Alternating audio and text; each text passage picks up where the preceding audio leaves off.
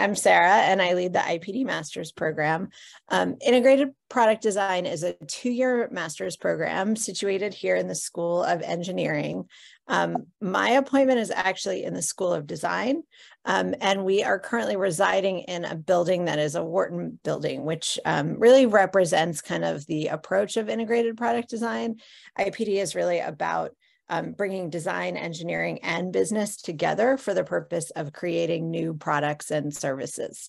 And so our students come from the 3 backgrounds. We have students with engineering backgrounds, students with design backgrounds, and students with business backgrounds who are interested in learning about the other disciplines and how to bring them together, and also how to work with people across disciplinary boundaries. And I always show this slide when I talk about the program, which has these like 3 lovely circles that shows how nicely the 3 disciplines work together. But in reality, it's a lot messier than that. And I think it's a lot more interesting than that. And so things happen where students from an engineering background, a business background, and a design background might use the same word and mean something different by it. So a prototype might mean something different. So our students really learn how to speak the language of other disciplines and learn to become translators between disciplines. That enables them to really take on leadership roles once they are graduated from the program and working in industry. I like to think about the program not just as a program, but we have kind of an overall mission and a vision about how we want our students to experience the world, what we want them to learn, and then what we want them to take forward with them as they move forward. And so we have several core values that underpin the program. And I'm not going to go through all of them, but collaboration is a really big part of the program. As I mentioned, students come from different disciplines and learn how to work together across disciplines.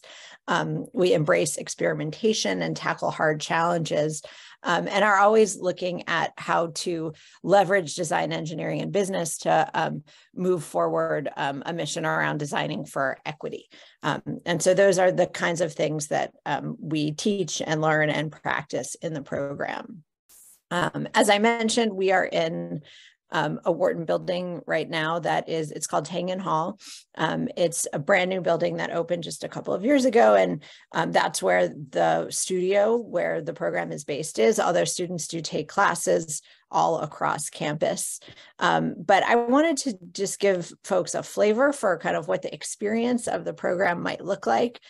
So this is a picture of our studio space where students are, living and working.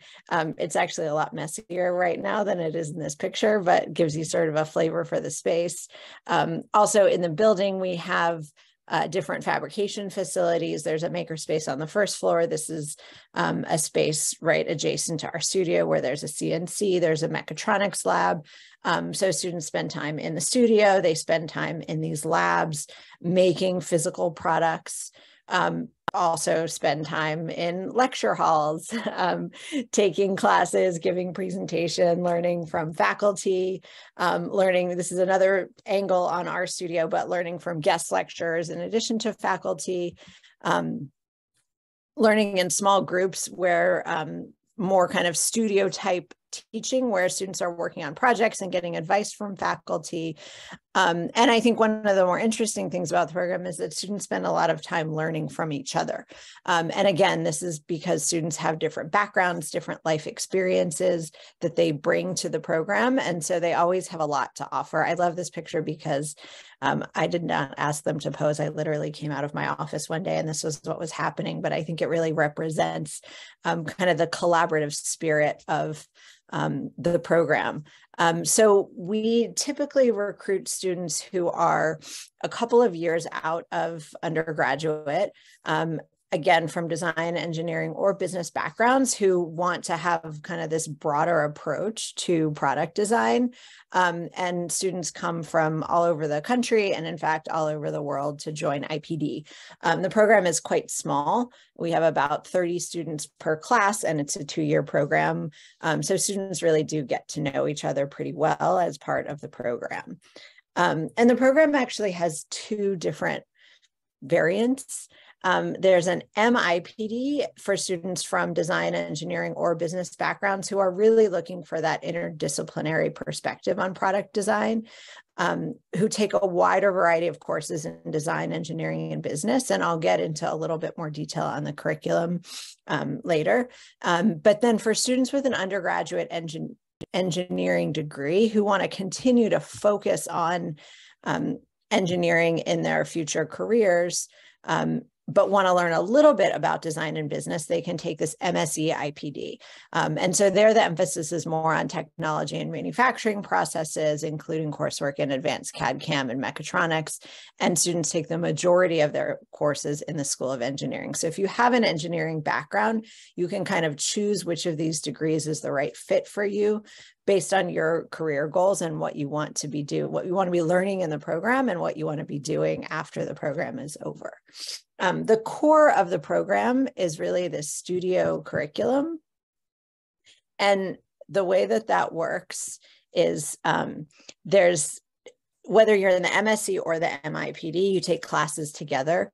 The first semester is design process. It's really focused on making a physical product, and students work on individual projects where they really design, prototype, and execute their ideas. The second semester is problem framing. Those are team projects. The first project is a digital product, and the second project is always a client project. And that class really takes a step back and says, why would you make something in the first place? And so students really learn about design research and design strategy and how to take into account multiple factors when they are deciding what they should design. And so by the end of the first year, students have a physical project, a digital project, and a client project in their portfolio.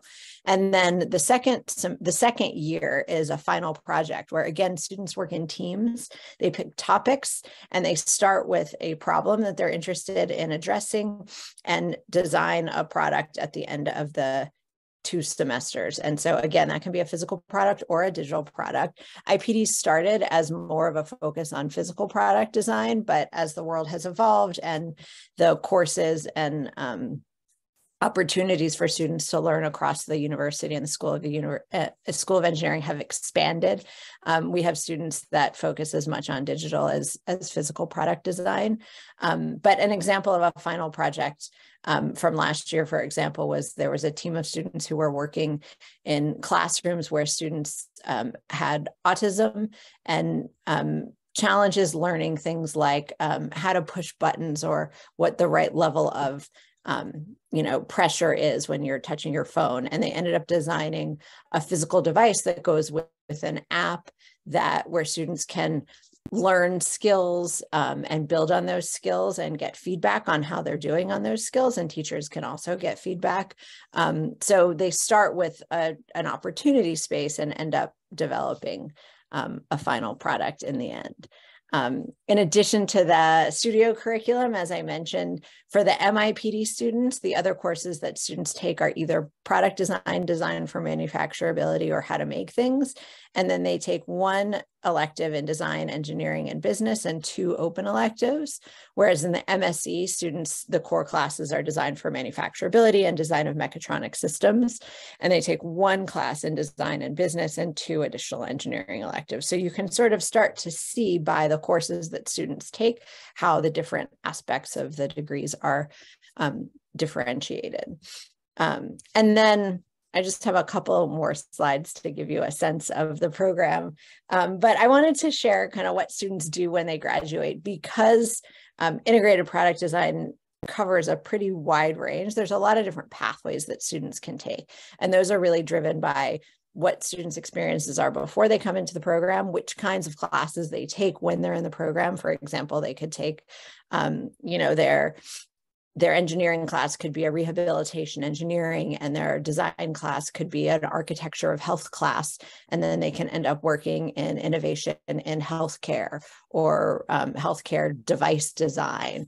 Whereas if they take their design class as a user experience design and their engineering class is a computer science class, they might become a user experience designer.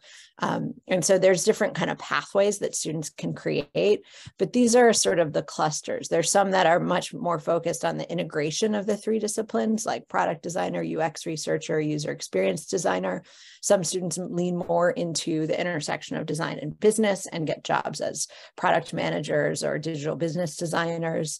Some lean more into the intersection of design and engineering and end up as an interaction designer or a hardware engineer or a robotics engineer. And others focus on that intersection between engineering and business and end up as program managers or software developers. So there is this kind of core solid focus, but also a lot of different pathways that students can take.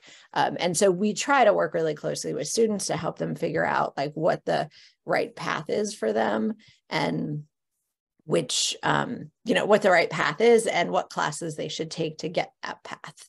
And then this is just, I love this picture of students upon graduation. I've been leading the IPD program for about 12 years now.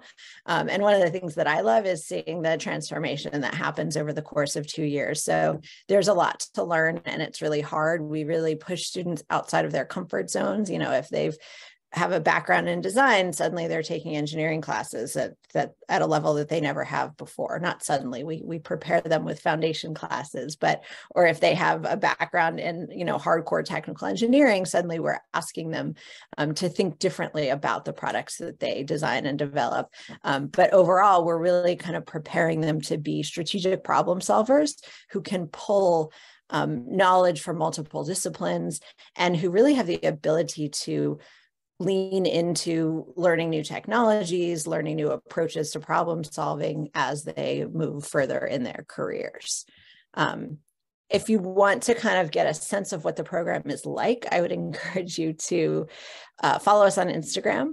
The students do a great job of running our Instagram account, and you can just get a sense of like, what are the kinds of projects students work on and what is life like in the program. And then just some specifics about the application process. Applications are due February 1st. The GRE is optional.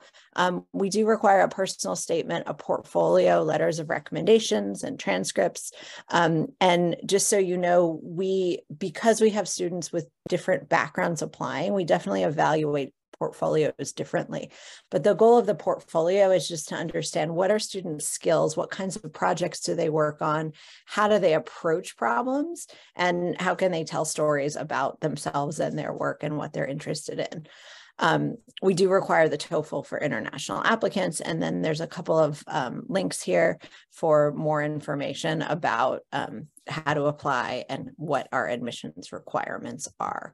And then again, if you want to learn more about the program, you can also go to our website, which has a lot of project examples, which I didn't really go into today for lack of time. Thank you so much, Sarah. So I don't know if you noticed, but there are several questions about IPD in the Q&A feature. Should I read them off to you and you want to respond live, or would you like to handle it? Yeah, I think, that would be great, actually. Okay, great. So the first one is work experience favored or necessary for the program? So work experience is not necessary for the program, but it is, we like to see either work experience or, summer internships or something outside of academic experience, but we do accept students who come straight out of undergrad. We aim for diversity in our class. So diversity of discipline, diversity of levels of work experience, and diversity of country of origin and interest. So it's not necessary, but it can be helpful. Great. And so regarding the portfolio, it seems to require 15 to 25 images. Is that a strict requirement? And also, if the page layout is readable and highlights the work, will work for the portfolio? So as long as it's the layout is readable and highlights your work, is that okay? Yeah, so I would say this. Imagine that the people who are looking at the portfolios are looking at a lot of portfolios all day long. So try not to, there's two reasons for the image requirement. One is that the file takes forever to load and download. And two is that it's very overwhelming. So I wouldn't say we, kick you out if you go over or under the image requirements, but try to really think about what are the most important images that you need to tell the story that you want to tell, and highlight those images. Don't just throw every image that you have about your project or the process. All right, great. And someone has an interesting background, a bachelor's degree in music and 1 year of work experience in UX design. Are they eligible for the MIPD program option? Yeah, I mean, I would say you might be. So we do have foundation classes that students take who don't have backgrounds in the 3 disciplines. And every year there's 1, maybe 2 students who are required to take the business, the design, and the engineering foundation classes. So if you don't have a background in one of those 3, but have some work experience, you might still be a good candidate, but you might just be required to take an extra foundation class. All right, great. I think there's one more question that I'm going to take before we move on to the next presentation. Would an IPD degree keep doors open for a variety of design-related engineering careers versus a standard mechanical engineering degree? Yeah, I mean, I would say that if you're taking a mechanical engineering master's and if you're taking the MSc in IPD, probably the biggest difference is that you will have from IPD, you'll have a broader portfolio of projects that include a design perspective and a business perspective. Some of the coursework that you're taking is going to be the same, but those core IPD studio classes where you're kind of actually designing products and producing that work is different. And you probably get more detail in terms of like doing design research and understanding stakeholder needs than you would with a more traditional mechanical engineering degree. So those are some of the differences. It might open more doors to jobs with the word design in the title, I would say.